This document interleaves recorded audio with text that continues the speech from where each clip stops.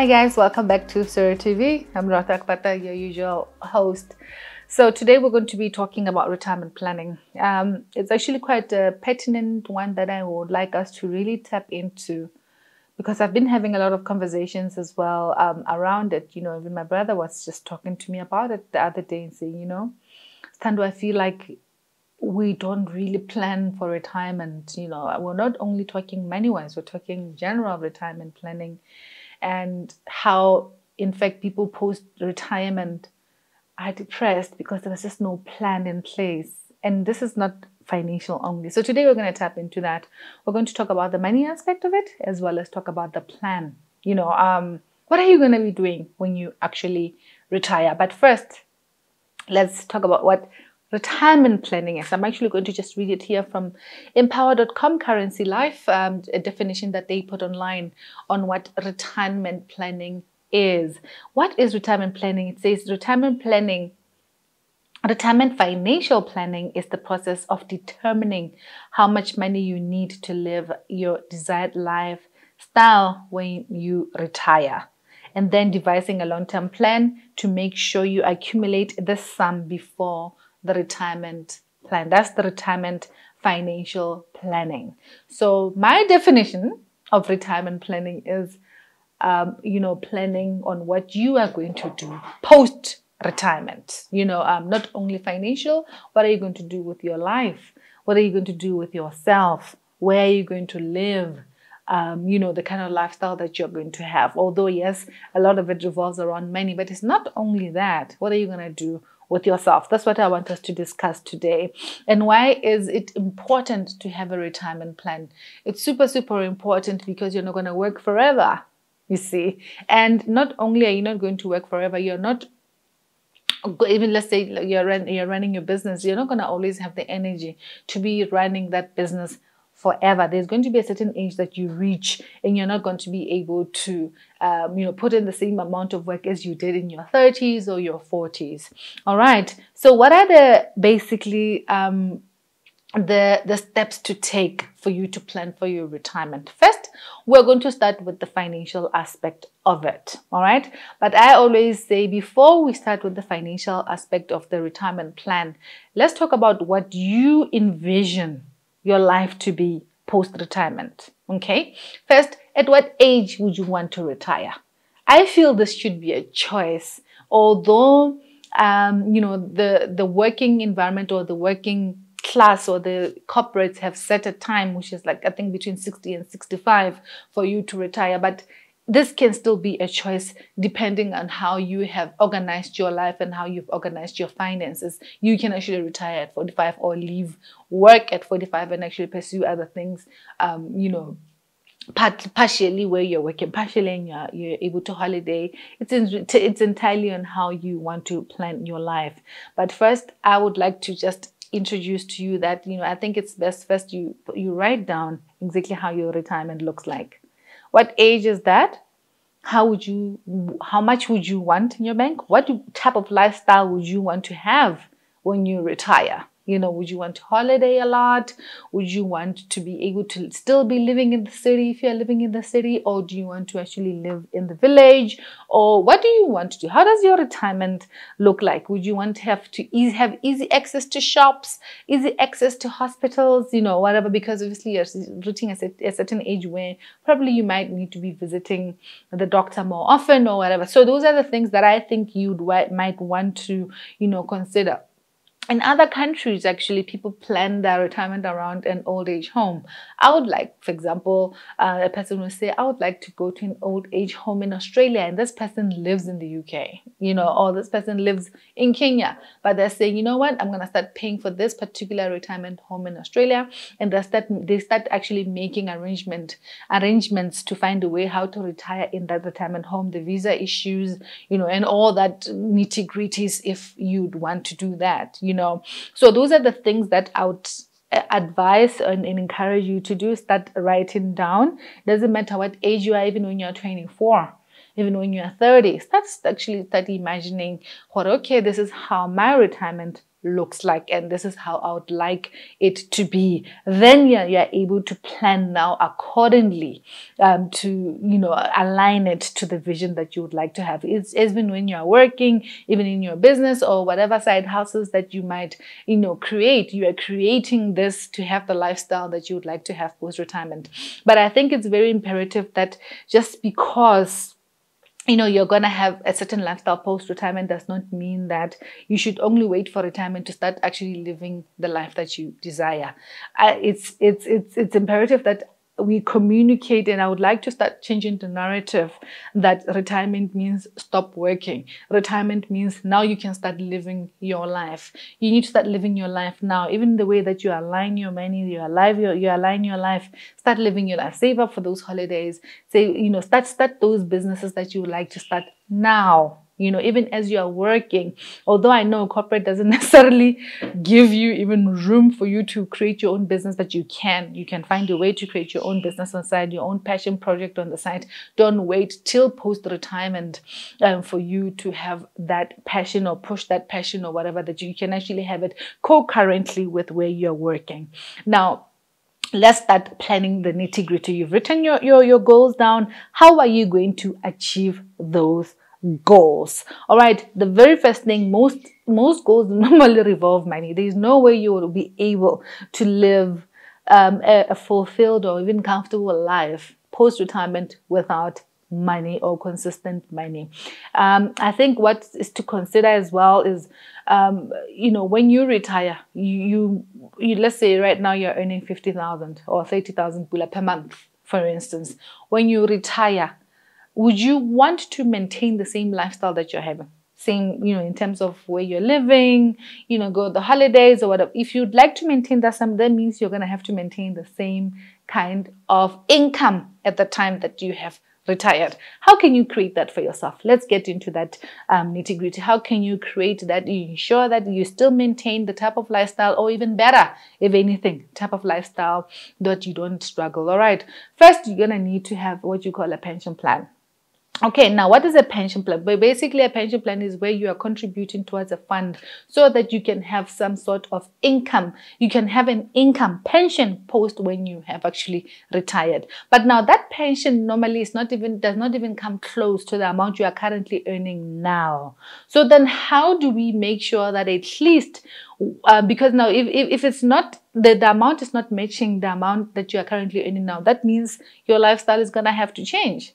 And the change will actually be more less than more. And that's not necessarily the ideal situation in my view. I like to believe you'd like to live even a more fulfilled, not necessarily having to compromise too much, as much as compromise is good.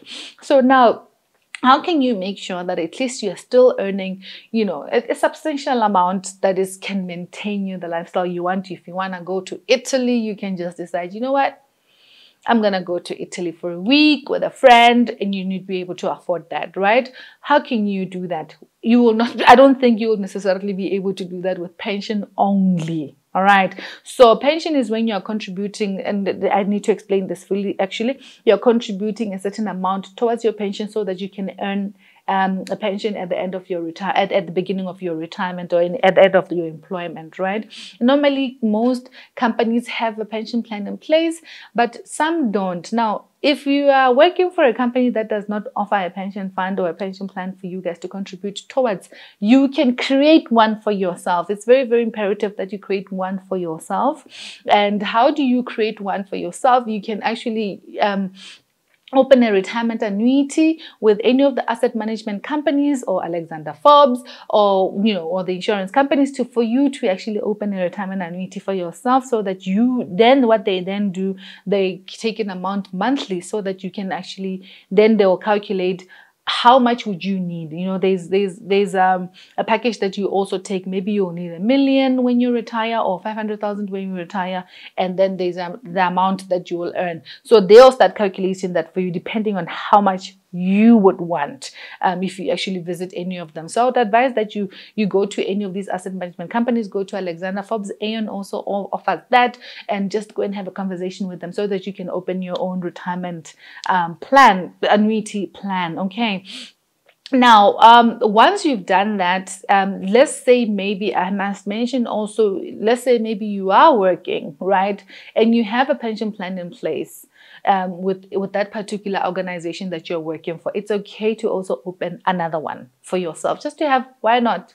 To have two different or even three different income streams, coming from the different pension funds. Why not? Why wouldn't you not do that? Another way also to complement your pension is to make investments. Okay, when I meant investments, I meant you investing your money into income generating assets. Okay, now what are those income generating assets? What do you mean, Lorato, by that? By that I mean many options that you can have. The first, you can actually invest your money with asset management companies, where they invest your money in compound interest bearing accounts, okay, where they will invest your money and then you are able to actually have that money remain invested and then you start earning the interest.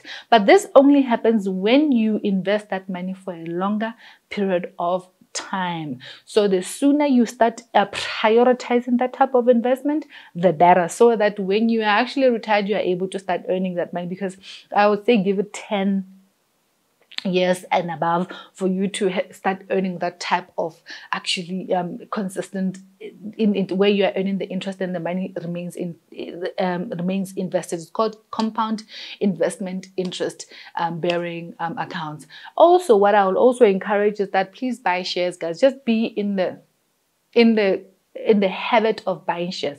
Have a habit of just investing your money. Go and buy shares. I remember one time we had a conversation. If you should look at the videos that we've recorded before, we have had conversations with, Botswana Stock Exchange and representatives, even brokers, the brokers that actually help you to invest money into the stock exchange. I've had conversations with them, and one of them, I remember them advising that, if you don't know where to start in terms of buying shares or where to buy shares, in Botswana, you have to visit some of the stockbrokers in Botswana, which is Botswana Stockbrokers, Imara, as well as Motswedi Securities. So those are the guys to actually visit for you to invest money into the stock exchange. Where do you start when you want to actually invest? Which company for you to choose? I remember one of the brokers, the guys that I was interviewing at the Imara, brokers, they were saying, possibly just start off by investing in a company that you spend most of your money in. And that is obviously if that company is doing well financially. You ask for the financials of that particular business. Is this business profitable? Has it been profitable for a couple of years? How often do they pay their dividends, etc.? You need to know those things. What are the tax implications of the dividends? You need to get what are dividends? Okay, let me explain what dividends are. When you've bought shares in a business, let's say maybe you buy shares in a particular company, and that company should first be listed in a stock exchange. Okay, so when they have listed in the stock exchange, what they're saying is, we need funds from the public for us to continue running a part of our business. So they'll then what you call list and issue shares for the public, so then you can then buy shares in a part of that company. So this particular lady then was advising that, why don't you then start off by buying shares in a company that you're already putting your money in, provided that obviously that company is also doing well financially and they pay dividends, well, and they just no issues. They've not had issues financially in the past. So and how often do they, you look at those trends, how often do they have financial issues or whatever, you just look at those trends and how they're performing. So buy shares in a company that you already put your money in. What is that company? Maybe you buy from a certain grocery store a lot of times and it's a listed company. Why don't you then buy shares there? So as you are busy buying groceries, at least you know that this money is coming back to you through dividends, isn't it? Or maybe a certain bank that you actually use and it's listed in the stock exchange. Why don't you buy shares there? They're already taking your money anyway, and you're putting money in there. They're making money from you. Learn, be a part of that company and make money from you. Why not? So that's how first to look at it. You can also not necessarily only invest in the local stock exchanges. You can invest in international stock exchanges. I know the broker The stockbroker that can help with that locally is Imara, that can actually help you access international stock exchanges. What they advised is possibly have a budget of about 50,000 pula and above if you want to invest in an international stock exchange. But otherwise, local stock exchanges, you don't necessarily need that a lot of money, probably even 1,000 going up. Just, try, go ahead and buy some shares. Keep increasing your investments, okay? Now, the higher your income goes, don't increase your expenses, increase your investments. So that's how you basically create, the income for yourself through investing. And so that with post-retirement, you have these different streams of income coming in and you can live the comfortable life that you desire. Another way of also making investments, you can get property as well. You can get into property. This is investment property. Investment property means you are buying this property for you to get a return from it, basically get consistent rental from it. And it's imperative that you know your market, understand your market. In Botswana, what sells? What kind of property can you get into that actually goes easily? With my experiences, definitely, not necessarily the big houses, but the 1 to 2 bedroom houses, apartments or units. Those 1 to 2 bedroom, those sell really fast. Today you have a tenant, tomorrow you get a tenant tomorrow, literally. Or you can even have very long-term lease agreements because those are affordable. And that is, the market here, the middle class, actually, this is what they can afford here. So those are what you can actually invest in. You don't necessarily have to invest in property in this country only. You can also find out how other countries you can also invest in property. You can find out if you can buy a beach flat in Cape Town, find out about that, and you can Airbnb it and whatever. So, but what is important is create those streams of income for yourself post-retirement so that you can live your dream retirement. I did mention that it's very imperative that, we create our own retirement plan for ourselves and who you are. The financial part is very imperative. I've already shared out the ways that you can create the financial part of it. Now, how can you make yourself comfortable besides the financial aspect of it? What are you going to do with yourself? This is the most important part that I would like us to speak about. What are you going to do with yourself post-retirement? You work in corporate. 65 is the retirement age, or 60 or 55 is the retirement age. Do you have a plan on what you're going to do for yourself? How can you make sure that you don't end up because what ends up happening, according to my experience and what I have seen, what happens to people when they actually retire is that they then don't have any plan in terms of what they're going to do with themselves. Then what happens? They end up getting sicker quickly, because a human being is meant to be productive. A human being is meant to be learning, to be doing something. So the narrative, I would like us to change the narrative of retirement means doing nothing. No, it means, you can actually retire into something else. You can retire into your business that you had started while you were working. If you're running your own business, you don't have to retire at 65. You can still continue working until 80 if you want, or until 70 if you want. But, you have an option of just keep coming back and just make yourself useful. What are you going to do with yourself post-retirement? Are you going to volunteer teaching, lecturing, or whatever? But there should be a plan in place in what you're going to do with yourself. This is why people actually even deteriorate faster, dementia, Alzheimer's, as well as, getting frustrated with yourself and end up sometimes I feel like this is why people die quicker as well, because they really are doing nothing with themselves. In our country, what is common is when a person retires, they go to the cattle farm, the cattle post, or they, they go to their village, their home village, build a nice house there, big, humongous house, and then they retire there. And you find themselves in a big house, really depressed. They don't even necessarily like farming, but they had a farm and then there's some cows, because it's the culture here.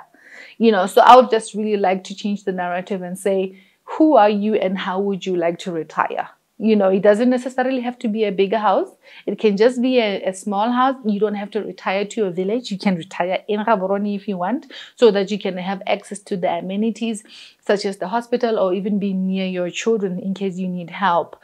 Also, what we have experience with my mother is, she never wanted to leave her house, but she needed help because she got sick quicker than within her 60s, so she needed support immediately. So most of the time, if we took her to our own houses, she really didn't like it and she felt very uncomfortable. And I feel like that's exactly how we are going to feel when we retire. So what I would advise you to do is have a plan in place as who's going to take care of you when you retire, when you've retired and you've gotten to a point where you can take care of yourself.